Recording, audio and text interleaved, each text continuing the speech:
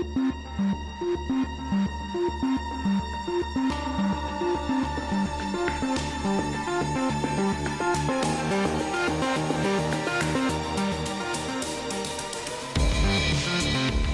welcome to the Lalo Dagach podcast. Today is January 19th, 2017. We're a day away from Donald Trump's inauguration to be president. That sounds very surreal to say, but that's where we're at. So this will be kind of a inauguration special. And today I'm here with Khalid Bahraoui. I believe I'm saying that. That is correct. Bahraoui. And to give you some background on Khalid, Khalid was born and raised in Morocco in a Sunni Islam family household. He studied management in a French school in Morocco and moved to the U.S. for management training. He fell in love with the country and decided to stay. He applied for citizenship, which was granted to him in 2013, and he has recently become more interested in activism and supporting oppressed minorities in his country of birth. And he now is managing an online community page to support Moroccan ex-Muslims and atheists. And what I found interesting about Khalid when I was speaking to him recently over chat was that he was also a Trump supporter. And I briefly started asking him about the reasons that he came to this conclusion to support Trump. But I thought this would make for a very interesting conversation for the podcast. A lot of the backlash against Trump and his support has been about his anti-immigration policies, some racial bigotry. And so I find it fascinating when I come across someone who is from a different culture, a different country, and yet supports Trump. So I think it's good to extend a hand and try to understand the mentality of why somebody is supporting Trump. Personally, I'm not a Trump supporter, so it should make for a very interesting conversation. So welcome, Khalid. Thank you. Thank you for having me. No problem. So can you add a little bit more to your background there? I think you've covered it all. I think what I would add is that when it came to the United States, I fell in love with the country, but specifically with its constitution. Through the years, I understood what the Constitution represented. I fell in love with the values of freedom and liberty. Something that is, though Morocco is kind of compared to some other countries in the region, you are free to do certain things, and it's not full freedom the way we know it here. But I learned how to appreciate the values of freedom and the values of, in my opinion, one of the most, if not the most, amazing constitution in the world. So that's one of the reasons why I decided to apply for citizenship. So can I first ask you your background as far as growing up a Sunni Muslim in Morocco? Were your parents more liberal, more moderate, more conservative? That is a great question. Yes, they are liberals. Actually, they practice Sunni Islam, but it's a very liberal moderate version of Islam. I would say, I think it came from, we go 500 years back, it came from Al-Andalus, Islamic Spain. My mom's background is Andalusian. There are a few Andalusian families in Morocco, and I think that's one of the most, mostly the Islam in Morocco is mostly moderate. But I just want to give the example of Andalus because it was a very tolerant, very intellectual kind of Islam, and it's also kind of a Sufi version, meaning in Morocco, people focus on Ramadan, doing Ramadan as something spiritual, for example, but not everybody prays, for example. So Morocco also, a lot of Moroccans consume alcohol heavily.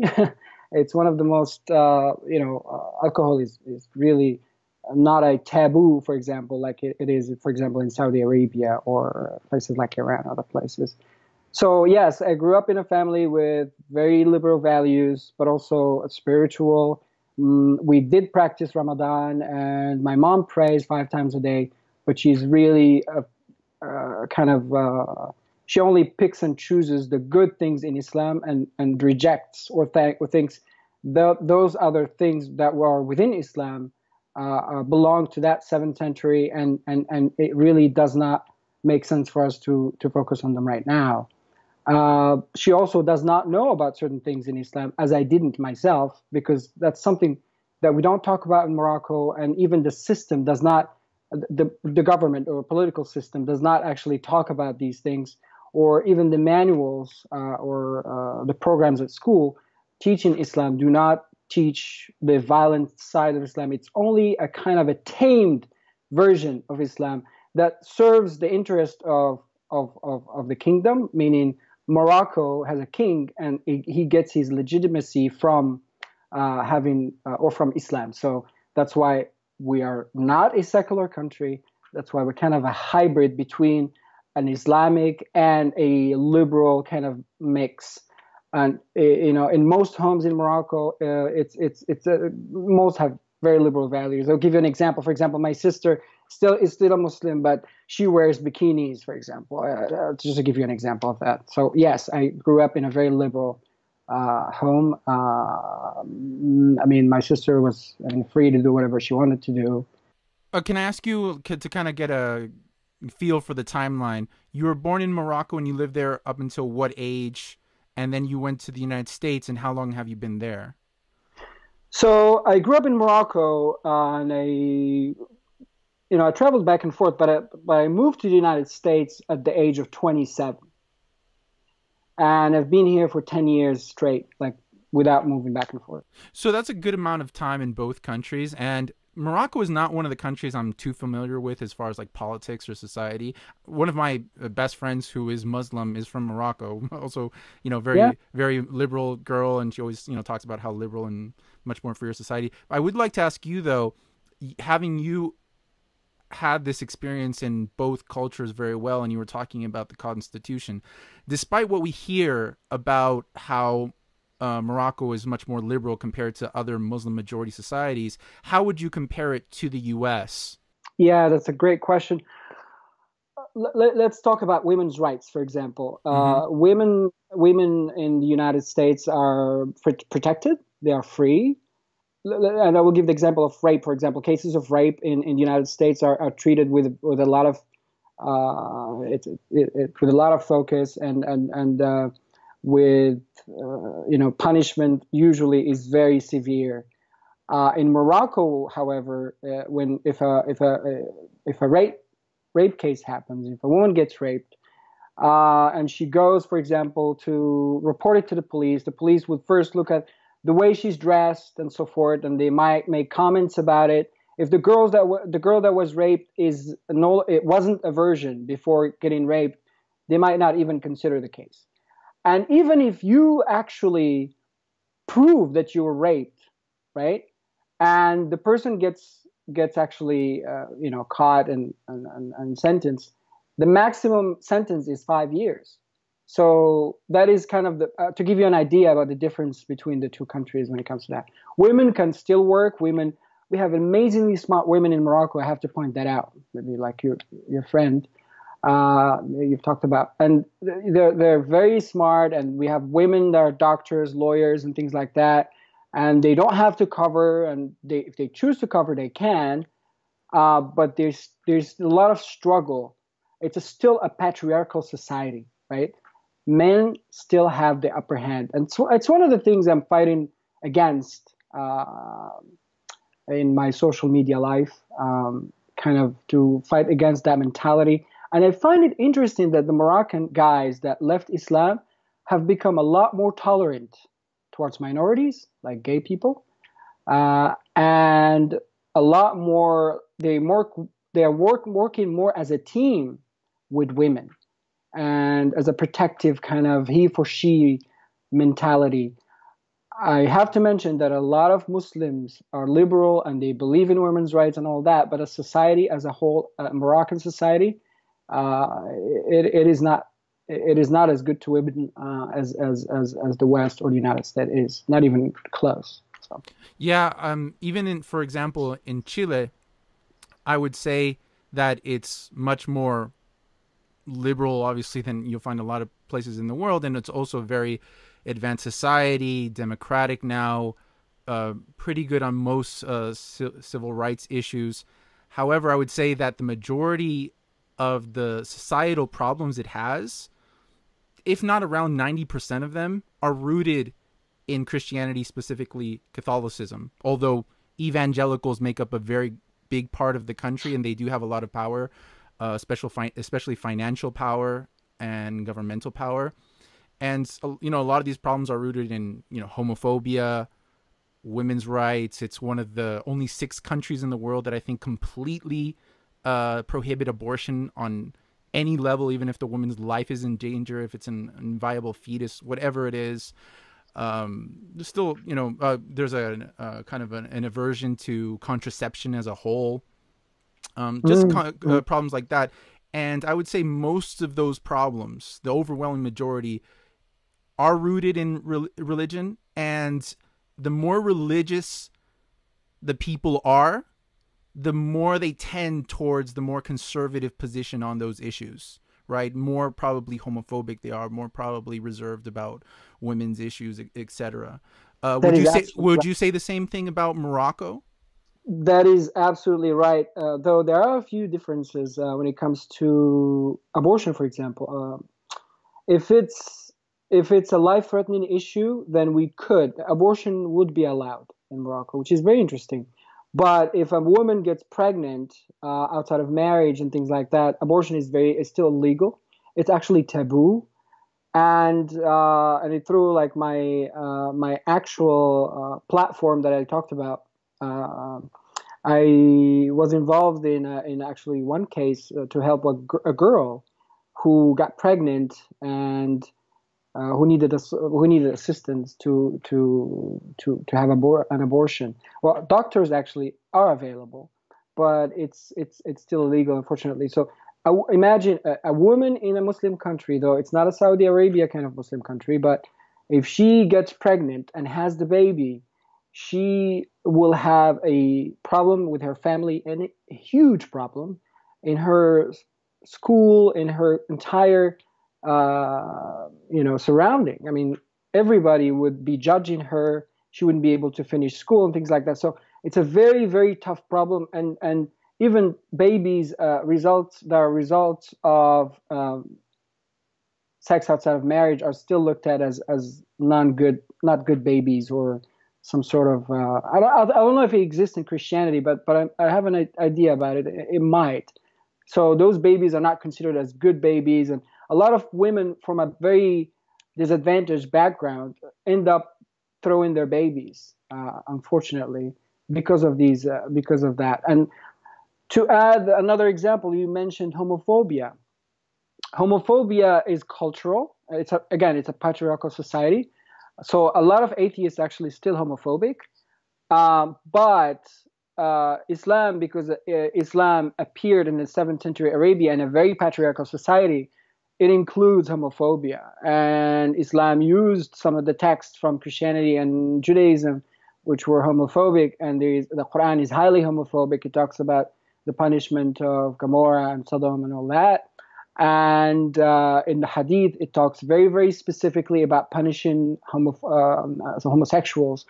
And some of the Sahaba, a lot of Muslims don't know that, but I invite them to read those details about it. Some Sahaba actually did execute homosexuals by throwing them from high buildings or by burning them alive, and that happened. And ISIS is doing the same thing today. Morocco does not do that to homosexuals. They occasionally get beaten up, or actually there is a law against the act of having sex between 2 men, for example, or 2 women. Being a gay person doesn't send you to jail, but if you get caught having sex with a male having sex with another man, they can be sentenced to up to 4 to 5 months in prison. And if it gets out in the media, then the government feels pressure to actually prosecute these people. But usually they kind of, they look the other way and they try not to apply that. But it is a law that it is there. It's in Moroccan law is a mix of French laws and a little hint of Sharia law in there still. So well, okay, well, this is a good segue to kind of ask you about, because it seems like for the most part you're more leaning towards liberal ideas. It seems that this is what attracted you to the U.S. However, you're a Trump supporter, and I think you said you voted for him because now you can vote because you're a citizen. Yes, I voted for him. Yes. So correct. How did you come to that conclusion in general, if you could just kind of summarize it? Well, like you said, I'm a liberal. I'm socially a liberal, but fiscally conservative. Okay. So I moved to the United States, and when I moved to the United States, I was very attracted and fascinated by the idea of having a black president. In 2008, like a year after I officially moved to the United States, a black president got elected. And I didn't just focus on the fact that he's a black president, but also listen to him, listen to his ideas without really having a deep understanding of American politics, and not even a deep understanding of the American Constitution at the time. But I was hearing slogans like change. Okay, change is good, but when I through the years, when I started analyzing those initial speeches where he goes, I want to fundamentally change the United States, after I had understood what the Constitution stands for, and hearing fundamentally changing, no, I don't want anybody to fundamentally change the Constitution of the United States. It's just great. I want somebody who can protect the values within the Constitution of the United States. And that person does not have to be Trump. It really, when I vote for someone, or the idea of voting for somebody, I really vote for the ideas I agree with. I look at the number of ideas, I analyze them, and actually read what his plan is. I read the 100-day plan in detail. I've listened to every single speech. I've listened to every single debate. And are you saying of Trump right now? You've seen every speech and debate of Trump? Well, now there's not a lot of debates right now with Trump, but yeah, I've seen everything. I mean, recently, I haven't had the opportunity to watch the press conference where he told the CNN guy to leave. Yeah, I mean, but with that. I'm asking, like, in general, you would say that you saw quite a lot of speeches and you got a lot of background information on Trump prior to voting. Right. So the point I'm trying to make is that I did not make did not make up my mind based on little videos and snippets on Egypt Plus or some liberal media outlets. Okay. I've watched his speech entirely.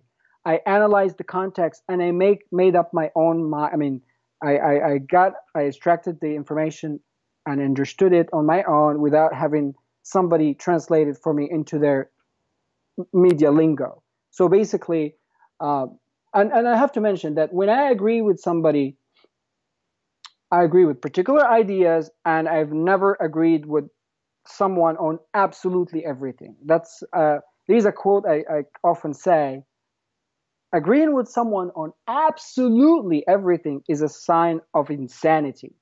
So you have to agree on the things that make sense and agree to disagree on things that don't make sense to you. If Trump says things, and he has, that didn't make sense to me, I would go, okay, I don't agree with that.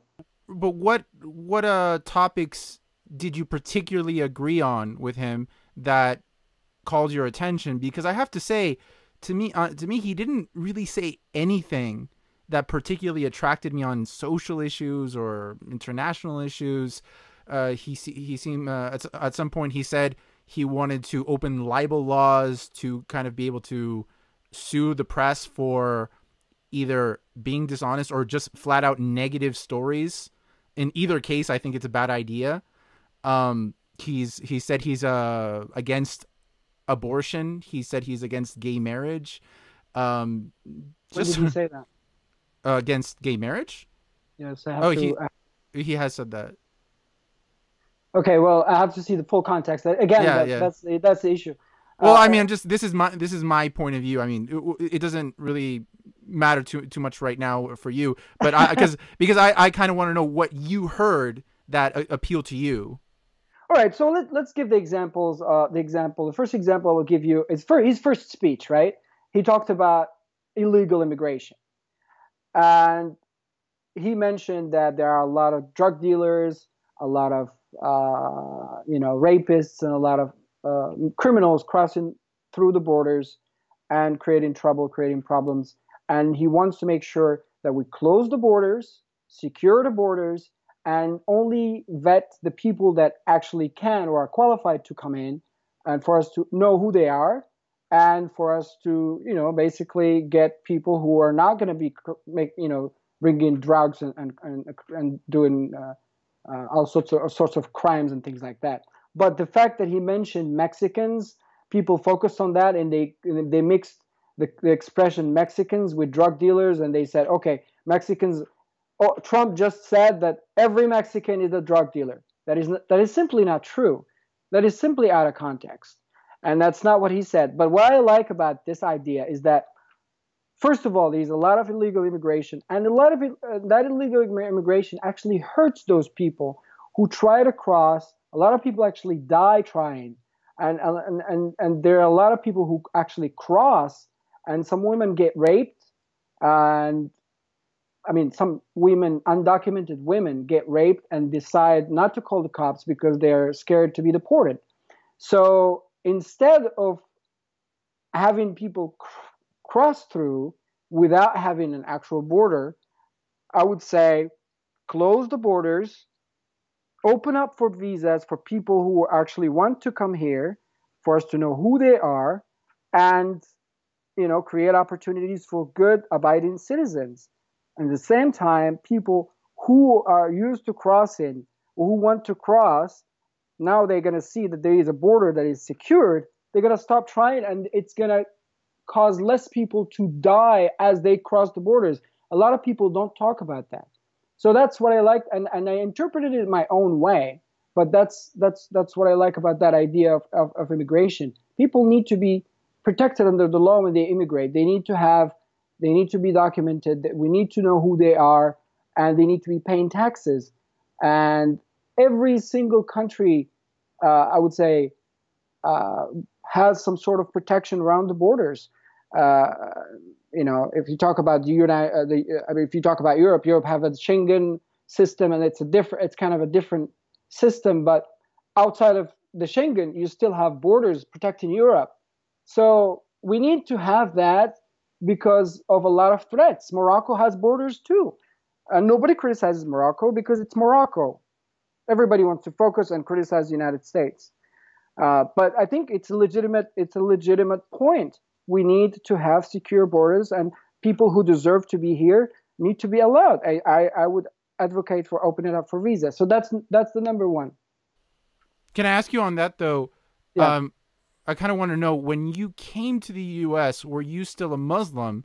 And if you were, whether you were or not, how do you feel about the fact that Trump wants to kind of close down immigration completely for Muslims, and even wants to create a registry for them? That is a great question. I like that you asked that. Actually, when I applied for a visa to come to the United States, I went through administrative proceeding, and I had to wait for 6 months because of my name. And I was a Muslim, and it did not bother me one bit. And I was completely a liberal, and I didn't even know a lot about the conservative values or the Republican Party, but I was okay with that. And I'm saying the truth. I was okay with that because I knew that if the United States is doing this, that means once I'm there, I know I'm protected. I know that they vet everybody, and I know that only people who are actually vetted, who are actually safe to come, are allowed to come to the United States. So that registry existed, not the way the media actually now presents it. oh, there's a registry, you're going to have a badge and you're going to walk around with a croissant on your face or something like that. No, that's a registry or a database that existed before Obama, and Obama kept it up until 2011. If you came from any of these countries, you had to go through some sort of proceeding, and they had to check your name. And my file had to be, checked in DC. So I applied for visa in Morocco, and they had, and my file went to DC. And sometimes when I try to check on my status, they said, we will get back to you. Some of the files stayed in DC for 2 years, 3 years before it went forward. So I have no problem with that. And I'll give you an example. Morocco has a total shutdown on immigration coming from Afghanistan, total shutdown on immigration coming from Iran, total shutdown on immigration coming from Iraq, almost total shutdown on immigration coming from Syria, and almost, I think now, total shutdown on immigration coming from Libya. And Morocco has been very safe for the last few years. We only had 2 terrorist attacks in 2003, one in 2003 and one in 2011, because the Moroccan system of national security is very, very effective. And it's not politically correct. It's very close or very similar to the Israeli system when it comes to national security. People's safety comes first, and whether the narrative about, oh my God, you're actually labeling people or you're actually profiling people. No, it's not the case. I'm talking about Morocco now. As a Muslim country, is banning people from coming from another country that is known for terrorism. It's not Islamophobic. It's just a security procedure. And the fact that Obama talked about that, I think it makes me feel safe. I think he's not doing that. I'm sorry, not Obama, Trump. Talk about that. It makes me feel safe. The fact that we're able to vet those people and check them before they come. I'll add one more point. Last year, I watched a debate. It was like a question. The assistant of Homeland Security director was asked at Congress about how many Americans went to Syria or came back from Syria, and she could not provide a number. I have friends from Syria who are very safe, to be honest, but they've been able to go to Syria and come back. Nobody asked them why they went and came back. That is very dangerous. We don't have a system that prevents that, so we need it. But can I ask you? So when you took the test for the visa, or they were vetting you for the visa, and also during the naturalization process when you became a citizen, did they ever ask you about your religion? Was it ever clarified that you're a Muslim? I think on my initial visa, I can't really remember, but not on the citizenship. I think on my initial visa, I'm not sure. I can't remember really, to be honest. But so let's say if Trump wants to shut down any immigration, and like you were talking about Morocco, but it sounds like Morocco distinguishes by nationality, not by religion.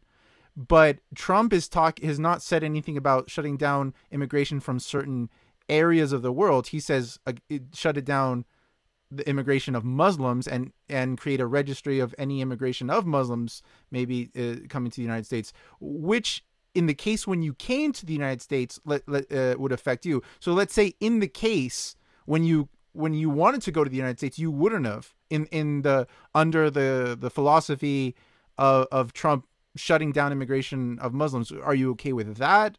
Okay, well, I'll answer point by point. Fantastic questions. I'm glad you're asking those questions. The first question about whether it would be okay to vet the person by religion. I don't think Trump mentioned the religion on his 100-day plan. He did mention on the first time, he said, well, total shutdown on Islamic or Muslim immigration. It was a mistake the way he said it. It came across as Muslim immigration from as people of faith, but he's talking about Islamic countries. He also never said that he's going to register Muslims, or he never confirmed that. That was something that a reporter asked him, and it came across as he was saying yes, whatever. I couldn't see anything in that interview that said that in which Trump went, yes, I will go ahead and 100% will create a registry of every Muslim coming to the country, or every Muslim who lives in the country, which is absolutely not true. So if you read his 100-day plan, or if you watched his 100-day speech talking about the plan, he does not mention that. He does not mention the registration of Muslims. He says total freeze or total suspension of immigration coming from countries from which immigrants cannot be safely vetted. And it would not have affected me because Morocco is not one of those countries, obviously. And I'm not saying that we should limit the opportunities for people that are coming from countries that are other than Morocco, but it's today we're facing a safety issue that we have to be very, very serious about. What's been happening in France, Paris, Nice, Brussels, and some other countries, like a couple of times in Turkey and so forth. We have to take this seriously. A lot of people talk about terrorism, or they go, well, you have less chances to die by terrorism or by act of terrorism than by, let's say, furniture falling on you, like Reza Aslan said. That is not a very smart narrative, because let's take that, if you take that analysis and go, okay, well, it's not, I will never have a problem with terrorism. I will never die with terrorism. That's really a slim thing. So let's not focus on it at all. Let it grow until they get their hand on the most powerful weapons, or maybe the nuclear weapon. Then it will be 100% chance. Okay, well, let me kind of throw you out my impression of Trump with Islam, and you can respond to a question I have with it. So my aversion, my opposition to Trump on international issues, especially with Islam, I see a lot of people online constantly saying Trump is tougher on Islam. He's he's much stronger on Islam than Obama, than Hillary. They are not completely wrong when it comes to his rhetoric. He does speak tougher against Islam. I think it's a big mistake on the part of Obama and Hillary to kind of avoid the term Islam completely, to constantly point out this has nothing to do with the religion. I think that rubs a lot of people in the United States the wrong way. There could be a way to talk about it without demonizing the Muslims in your own country or demonizing the rest of the world, while still recognizing that there is such a thing as whatever you want to call it, jihad, radical Islam. But my problem with when people say that he's tougher on it is that despite the softer rhetoric from Hillary or Obama, I think they definitely, without a doubt, understand the Middle East and understand the conflict within the religion and the different sects and the cultural differences better than Trump. Say what you want about Hillary, and there's plenty of bad things to say about Hillary, but she definitely understands, for example, the Sunni-Shia conflict better than Trump. She understands the difference between Iraq and Saudi Arabia and Iran and the conflicts between them better than Trump. Now, despite her rhetoric, when it comes down to actually making decisions based on knowledge, I think Trump is walking into the White House completely ignorant, despite him saying, there's a problem here. And people are attracted to that because everyone knows there's a problem, right? And that was kind of dismissed a little bit too much by Hillary Clinton in the debates and Obama in his speeches. And he takes questions and he's like, this is why I don't say Islamic radical Islam. I don't think that comforted people when it comes to wars in the Middle East or terrorism, homeland terrorism. So what do you think that Trump can offer? The problem with domestic terrorism or the conflicts in the Middle East that Hillary can't?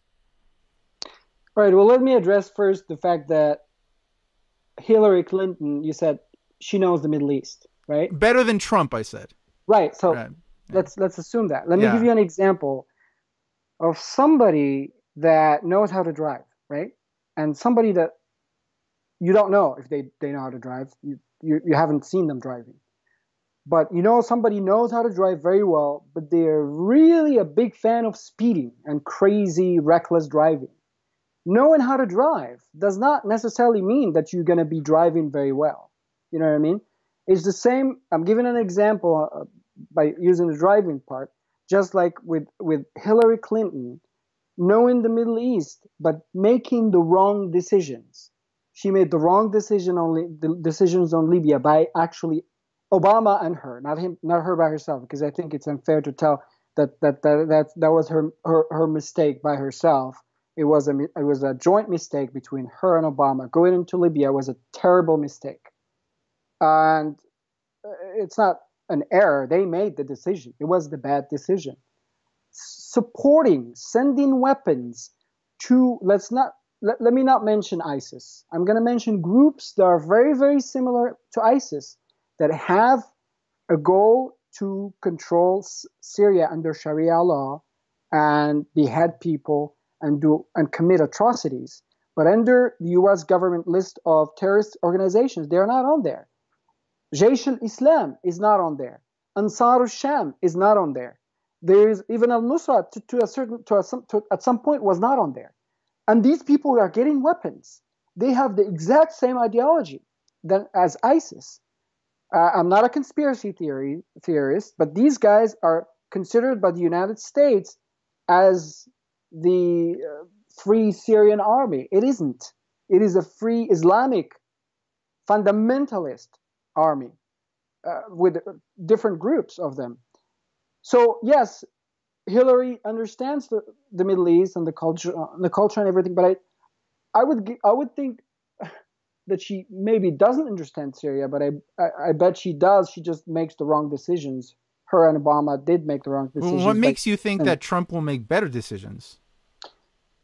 What I like about Trump is that he recognizes the problem, right? Obama and Hillary do not recognize the problem.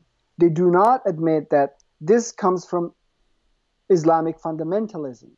They don't call it Islamic fundamentalism because they don't like to use the word radical. It's actually applying Islam 100%. It's not radicalizing or changing the message. It is the actual Islam 100%, the same way it was preached by Muhammad and the same way it was, it went on with his khulafa or the people who succeeded him.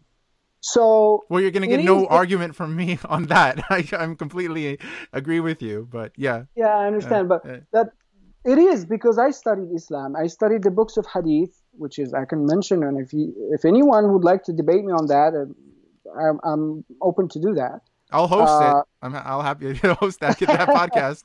Right. If anybody wants to contact me, we'll set it up. That's fantastic. So, the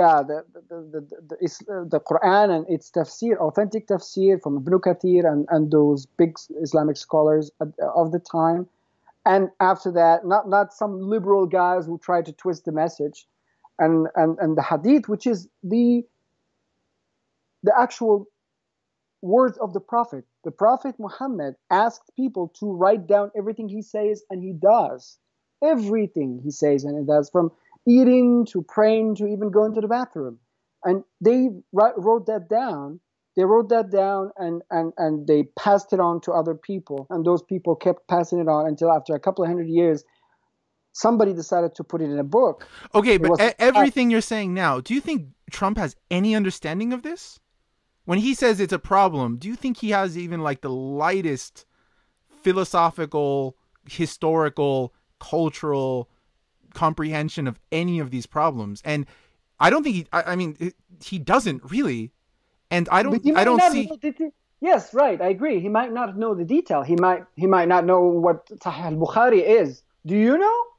He might not know. But the thing is, he knows what the problem is. He knows he have he has located where the problem is. He knows there is cancer somewhere. He's not probably the surgeon who's going to take that cancer off, but he knows where it is. Obama says there is no cancer. We're fine. And that's the problem. Can I mention a video? And this is actually not to disagree with you. This is actually something I saw recently, and this is actually in your favor. And I think it was very good, so I think it's worth mentioning. I recently befriended a person on Twitter. Her name is Shireen Kadosi. She's a conservative Muslim who's pro-Trump. And I was watching one of her videos. She was interviewed on Fox News, and she made a point that I thought was very poignant, and it kind of made me think a lot, that under Obama and probably under Hillary, that they were favoring the Muslim voices in the country.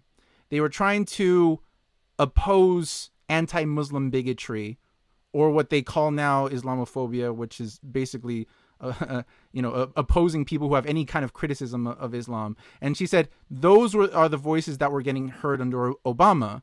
And it's not the people who are reformers or critical of the religion or the ex-Muslims. Right. And she considers herself a kind of a critical thinker on Islam and a reformer. And she said it's more likely people like me, the reformers, the critics, the ex-Muslims are going to get heard under Trump than they were under Obama or under Hillary. And to that, I can't totally disagree. I mean, Obama, I understand the kind of position he was in. He decided to take the side of the Muslim community, right? To speak up for them against bigotry. But to do that, he had to also not really embrace the community which is critical of Muslim, which are the reformers, which are the ex-Muslims, which are the people from immigrants from Middle Eastern countries who have very harsh things to say about their society, right? Who say like, no, Islam is the problem and it's very oppressive. He can't embrace those people and the Muslims at the same time. At the same time, one group won't let him do it. The Muslims in this case won't let him give those people a platform. If not, they'll oppose him. And under Trump, they now have a possibility to get a platform, and I can't really disagree with that. To be honest, it's not something I love this idea, and I love that she said that. I haven't watched the video. I'm just confused that she calls herself a conservative Muslim. I don't know what conservative Muslim is. In the future, I've communicated with her, Shireen Kadosi, and I hope at least she will be on my podcast, so people will get a better idea of her thinking and everything. Yeah, that's great. So I think that's spot on. I think that people who oppose Islam and not Muslims who oppose Islam as an ideology get attacked. They get attacked on liberal media. They get attacked with people that have nothing to.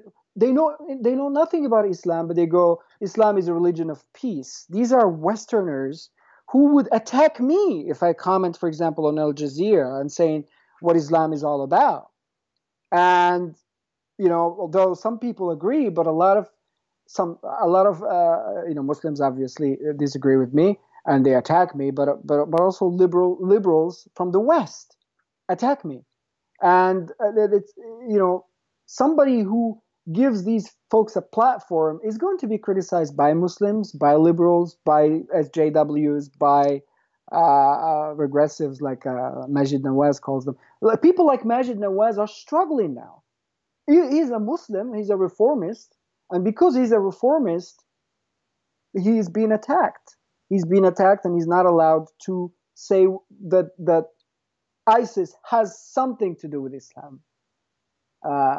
Which is a fact. It is a fact. They're applying Islam 100%. I mean, there's definitely something wrong there, especially since recently the Southern Poverty Law Center, which is a law center that dedicates itself to basically identifying the most radical racist groups and individuals in the United States, especially white supremacy groups, KKK members, et cetera, things like that. And they recently came out with anti-Muslim extremist list, which included Ayaan Hirsi Ali and Majid Nawaz. It's incredible. Let me give you one. just clarify something and clarify why the West calls everybody that criticizes Islam a bigot, and not people who criticize Christianity as an idea, and Judaism as an idea, as anti-Semitism or as a bigotry.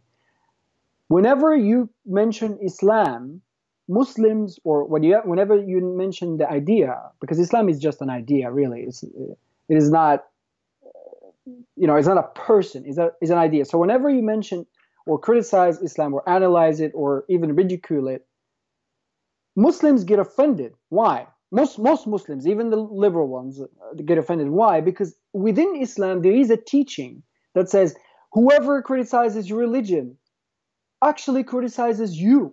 You are Islam and Islam is you. And somehow, with the help of probably the Muslim Brotherhood, whatever, that idea got out, and the West, for some reason, now believe that when you criticize Islam, you criticize Muslims as if they were Muslims as well. The liberal media now is behaving like Muslims.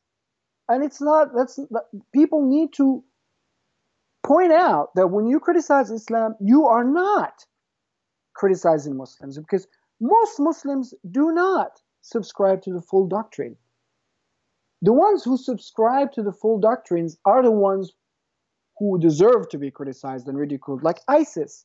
But my family, for example, most Moroccans or most Muslims, modern Muslims I know, I hate to use the word modern Muslims, but that to give you an idea, are the ones, most Muslims I know are not subscribing to that, and they're therefore just regular, peaceful, or peace-loving people. They are peaceful. It's not because of their religion. They're peaceful because they're human. It's part of them.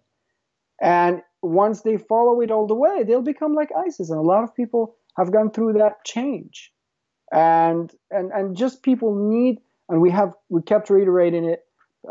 Sam Harris articulates it way better than I do, but people won't listen, and that's an issue. But we need to keep pounding that idea, and we need to keep criticizing bad ideas. Islam is a bad idea, so we need to criticize it as a whole. It has some good sides, which most modern Muslims pick and kind of shove the rest under the rug, which is the biggest part. They just take the tip of the iceberg that looks nice and they take it and live with it. But the rest, they go, oh, it's not me. I don't.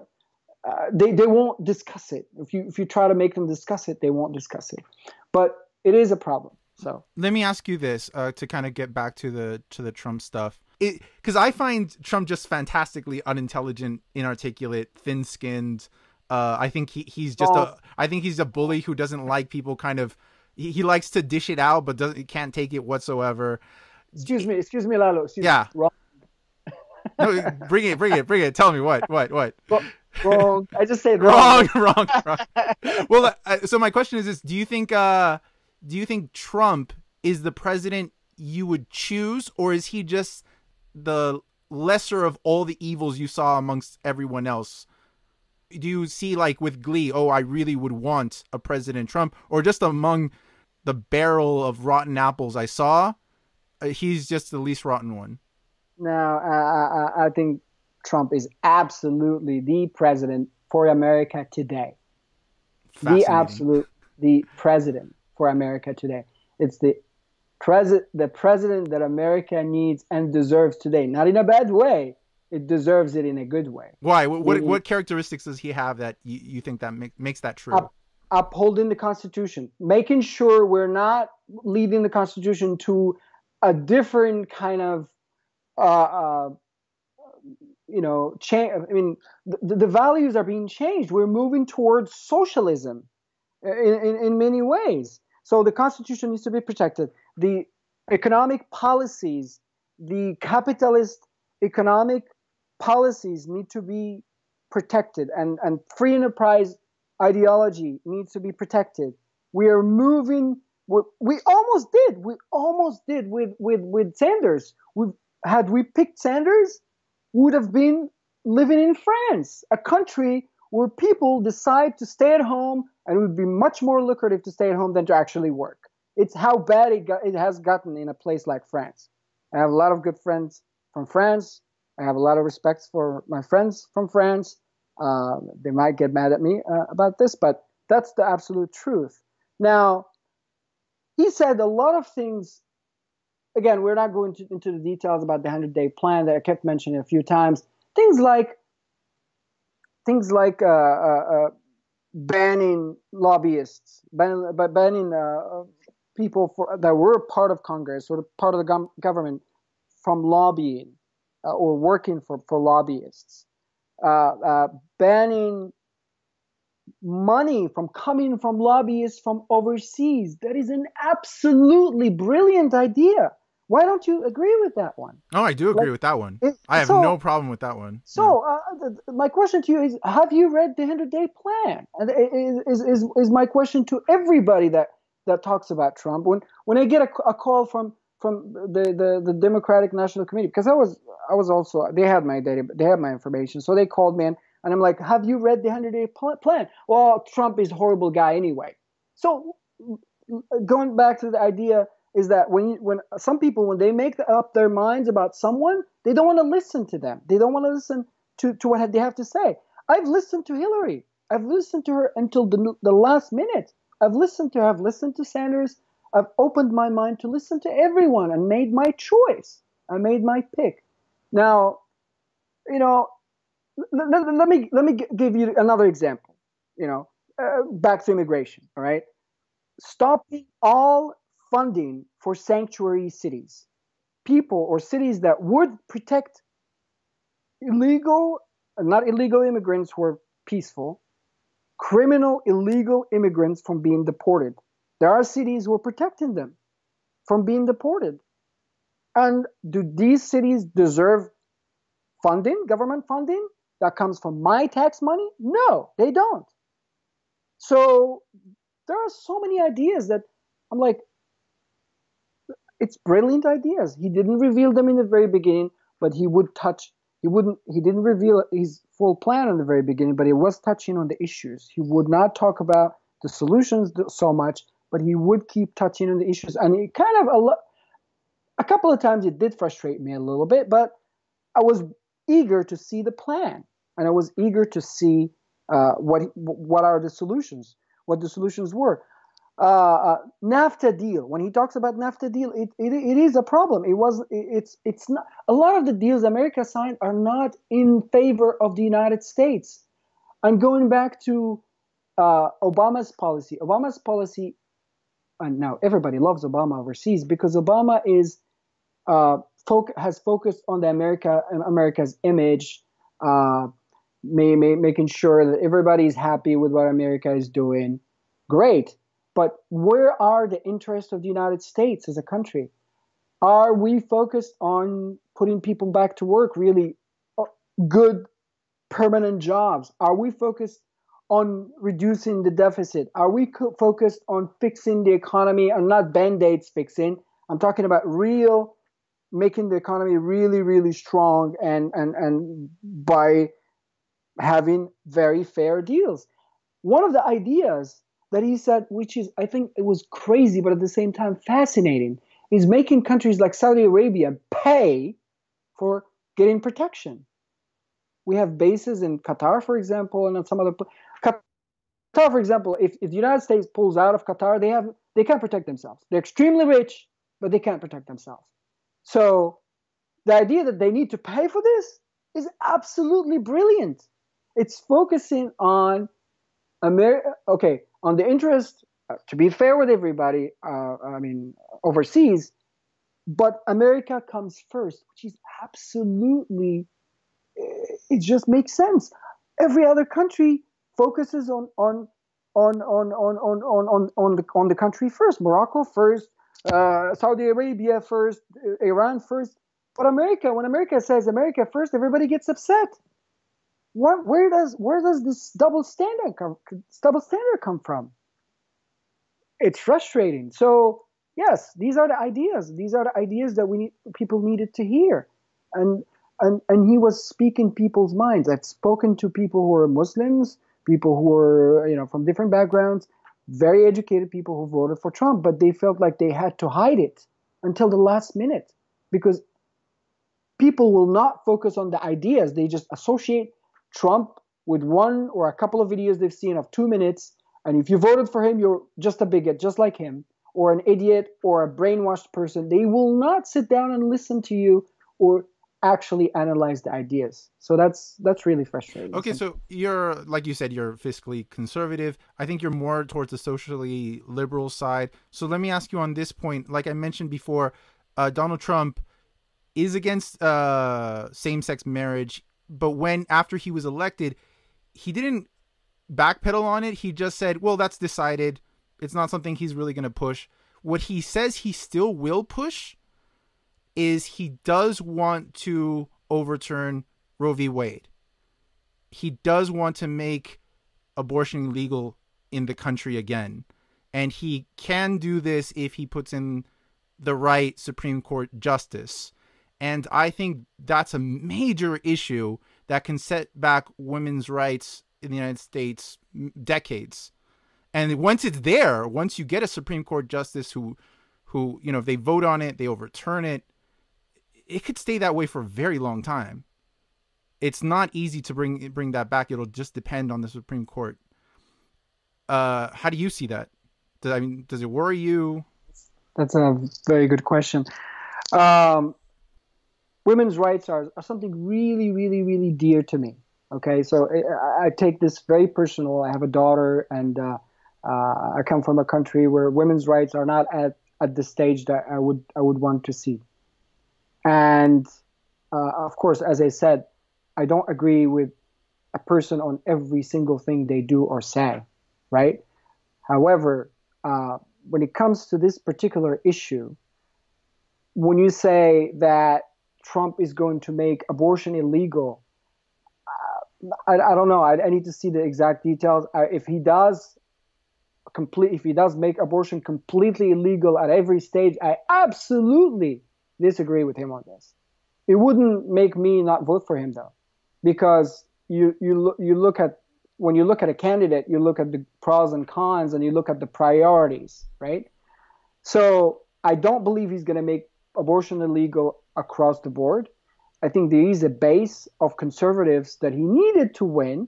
It's not the majority of people who voted for him, but he needed to win that base when he was campaigning, and he used very interesting communication skills to get that message across. But I think I remember a debate with Hillary Clinton when she said that a woman's body, it's a woman's body, it's her body, her choice. I agree with that to a certain extent, with all due respect to women. Once pregnancy hits 7, 8, 9 months, there's a person inside of you. It's not just your body, it's his body too. Okay? So no. But you're talking about late-term abortions, but right. Basically, the when he talks about putting in a Supreme Court justice, he's talking about abortion just across the board. Well, again, I have to. Then, if it's the case, I disagree with him, but I would still. I do think, to be fair to him, I think he is okay with it in the case of rape, right, and incest. But however, that will depend more on the Supreme Court justice he chooses more than his opinion. So, well, but it's okay. It's kind of sketchy there. Yeah, well, I want to mention something real quick, because when he was saying that there were full-term, I would call them babies, not fetuses, babies. To me, they're 9-month grown babies, or the scientific term, they were still fetuses because they didn't come out of the womb yet. But anyway, they can. He said there are people who actually abort at that stage, that late, and I disagree with that. I would only agree with it if it's to save a woman's life, or even in the case of rape, it would be debatable. I may agree with that as well. But if it was the case of rape, unless you are you went through psychological issues that let you keep the pregnancy, you didn't even focus on taking the pregnancy or getting rid of the pregnancy, then I wouldn't allow that. I think in the very beginning of it, when you realize you're pregnant, right? Even in the case of rape, you take a rape kit and they check if the woman is pregnant or whatever. I don't know how that works, but I'm assuming So the first few months, I would say you have 4 months, 5 months to make that decision. Why would you wait until last minute? So if it's, yeah, her body, her choice, but why would she wait until the baby is grown and decide to take it out? That's too late. There gotta be some sort of cutoff. So I'm kind of in the middle on this. I'm pro-life, pro-choice, but I'm pro-life only when it's an advanced stage of But the you are development stage. pro-choice in early stages, Correct. first Yes. month or something. Okay, Exactly. all right. But you, like you said, you would not, even if you found out that he was against, well, let's say he's pro-life, that would not be enough for you not to vote for him. You would just oppose him vocally on that while he's president. Right. Okay, okay. Um, how has been your interaction with other immigrants and simply, let's say, regular American people who are not immigrants to the US born, when you talk about Trump and that you're a Trump supporter? It really varies. I mean, some immigrants agreed with me and they voted for him too, and they understand exactly where I'm coming from because they have an idea about, like, Moroccans. Some Moroccans voted for him as well. My friends voted for him. I didn't influence them in any way, shape, or form. They've known or they know the issues Trump is talking about because they came from that background. We understand the issues in places like Saudi Arabia and other places. Because we speak the language, speak classic Arabic. We understand a lot of these things, and we understand when Trump mentions those things that they're true. And a lot of ex-Muslims actually voted for him, and that's not because they are ex-Muslims. There are some Muslims who actually voted for him as well. And I've spoken to Americans who cannot believe they voted for Trump, but they didn't take the time to analyze, understand why. Some of them, actually, I get a lot of messages from Europe, my friends in Europe. Some of them actually sat down and they had a paradigm shift when I walked them through why and give them the 100-day plan. And they were like, oh, this makes sense. This makes sense. This makes sense. And they were like, okay, I'm going to just be neutral on this. Or, you know what? I agree with you. Or things of that nature. So, yeah, so with Americans, it varied as well. But most of the people I spoke to said, well, I live in Atlanta, so in the South, a lot of a lot of supporters, a lot of conservative supporters of Trump. Uh, some of them said, well, you know what? Oh, you voted for Trump. Now they felt like they now can talk about it, especially at work, because it felt like you voted for Trump, you're so evil. You have to hide it. Now that they hear that I voted for Trump as well, they actually feel comfortable talking about and debating ideas around the plan, around his speeches, around his character, around a lot of these things. Do you think So American people have a problem of being able to debate and converse about serious issues openly?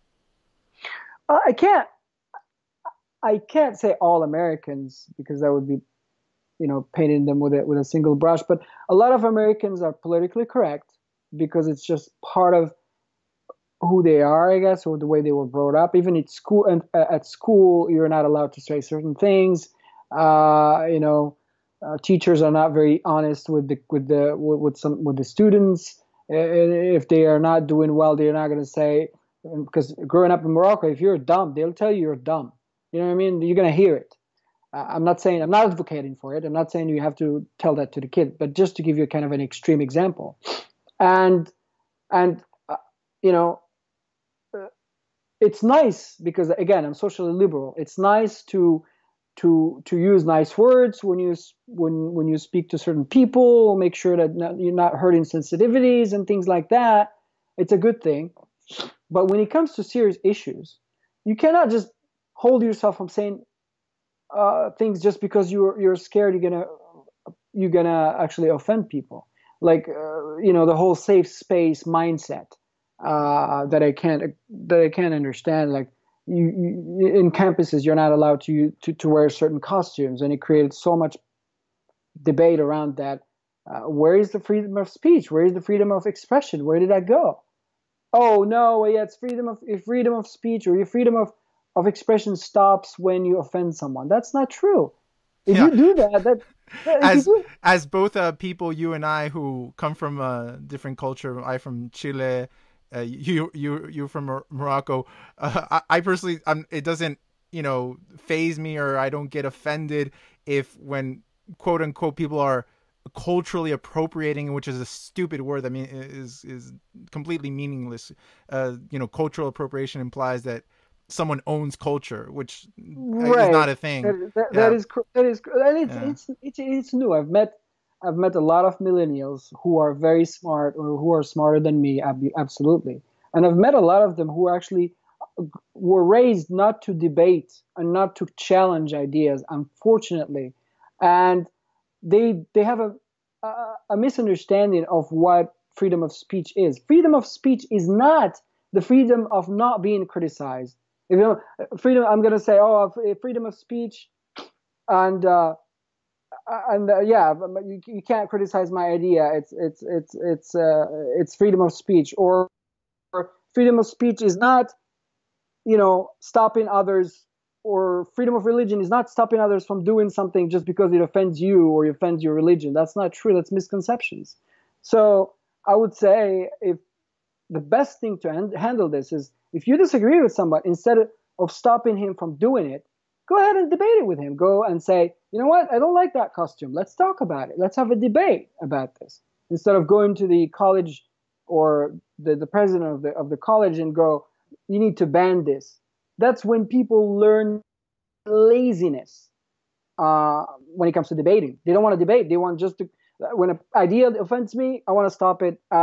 That's how I handle it. That's not the way you handle things. That's not how you face society. That's just not the case, because you cannot just ban everything you don't like. Simple as that. Isn't it quite amazing that this kind Yeah. of shutdown of criticism is so similar between the most fundamentalist of Muslims and the most left wing of liberals in the United States, that they share That this in is common? that is incredibly amazing. I know that they want to be nice to us brown people, and they want to be nice, and they want to be they want to show that they are very open-minded, and how dare you uh, criticize these folks? How dare you make fun of their culture? Well, I don't need you to defend me. I'm not a 4-year-old. I I don't know I why. completely share that sentiment. I do not need the condescending attitude that I need the protection of my That's feelings. racist, actually. It's very condescending. It's very condescending that as a brown person from a different culture, I need this white liberals standing in front of me, pointing, wagging their finger at others, saying, "Do not dare, offend Lalo and Khalid. How dare you? They're brown men." No, the only one who's offending me is the one who's trying to protect my feelings as if I'm a child. That's the only Yeah, people I find offensive. there's a Offensive. lot of, and I totally agree with you. And people who, believe that it's okay to criticize white people. It's okay to paint one full race, entire race, on something and say, "Oh, white people are racist." Nobody says anything about that. Nobody says it's racist to call white people, all of them, racist. Nobody says it's a problem. But when you mention something, when somebody says something, or when somebody criticizes a belief, or wears a costume that's supposed to be worn by a different culture, everybody goes after them and goes, "Oh my God, I can't believe you said that. I can't believe you're being a bigot. You're being a racist." It just doesn't sound fair. And to me, I believe in fairness. I believe in justice, and I believe in equality. We all have to look at things from an objective standpoint, and quit focusing on who said that. Oh, it's a white guy. We need to blame him. If you take the same exact thing and a black guy says it, no problem. So that's actually racist, and we need to be handling the problem with an actual objective, or handling the messages with an objective mindset, instead of just seeing who says it, who did it, and try to create that racial division and victimhood, and feed the victimhood and narrative and fear mongering. So Yeah, no, I completely agree. To me, respect to me is holding me to the highest standard as they would any other color of skin or gender, etc. exactly. So we'll end it here, although I'd really like to continue our conversation and ask you more about leaving Islam, ask you more about the racial differences and the kind of the phenomenon of social justice and racial inequality that is talked about so much in the U.S. that they seem to be very hyperbolic about. Yeah, I could say that I'm not saying it doesn't exist, but I've never experienced racism. I've never witnessed racism, and I've been here for over 10 years. So that's just my humble experience. Okay, I'm not saying that racism does not exist at all. I've never seen it. I'm taking a leap of faith. It does exist, I guess, but I've never experienced it. So, but like to at least to speak for your own experience, you've had a very positive experience in the U.S. Absolutely, yes. Okay, well, I mean that's still noteworthy, even though it's maybe not represent everyone. It's still an important point to highlight that you've had in general a very positive experience there. That is correct. So, okay, well, I thank you to Khalid for joining me. Is there any social media you'd like to put out there for people to follow you on? Twitter, Facebook? Yeah, I mean, I don't know if you want to post the links to my Facebook. I'm not very active on Twitter, but I'm getting into it. So I'll give you the links, or you can share my Facebook. I will put the links for all his social media in the description if you'd like to follow Khalid. Khalid, thank you so much for this conversation. I learned a lot. You're still completely wrong on Trump. You're wrong. You're wrong. You're wrong. But yeah, well, I mean, Trump is a wild card. We will see what happens. It's definitely going to be a fascinating 4 years.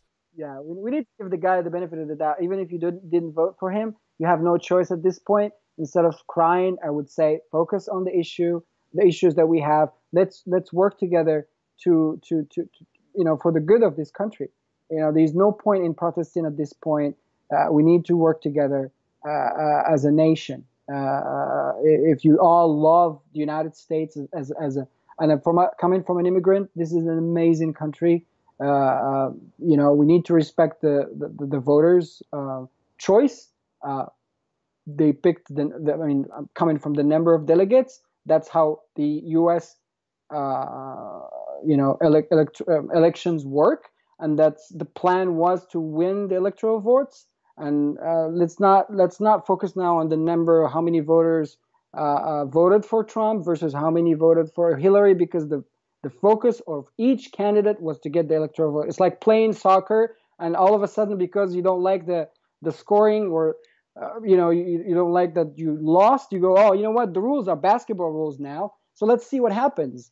No, that's not how it works. So we need to accept it, and we need to move forward, and we need to work together as a team for the good of this amazing nation, and I really mean it.